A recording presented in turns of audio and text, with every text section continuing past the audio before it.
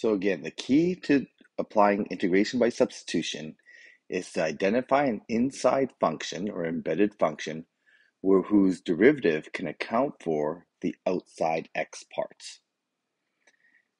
So in example 3 here, we have sine log x over x dx.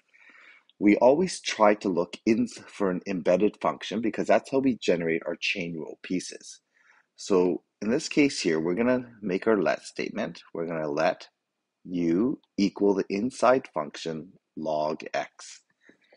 And then we generate the derivative. So du by dx is equal to 1 over x, and then I move the dx to the other side.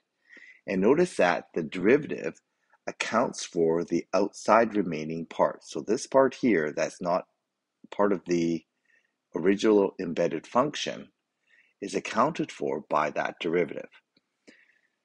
So then we can rewrite this integral in terms of u. So when I do the substitution, I'm going to end up with sine of the inside function, which we're just going to call u, and then we're going to replace the 1 over dx with a du.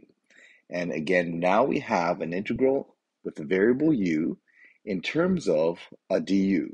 So we can just integrate and anti-differentiate this normally. So this becomes negative cosine of u plus c. Okay, and then we want to express this with an x.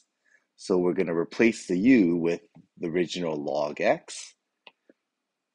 And this is the antiderivative of the original function. So again, we're going to check this by differentiating. So I'm going to differentiate d by dx of negative cosine log x plus c. When I differentiate this, the derivative of negative cos is going to be positive sine of log x. And then because we're differentiating inside function, we need to multiply by its derivative. The derivative of the inside function is 1 over x. So we end up with the original expression that I started with.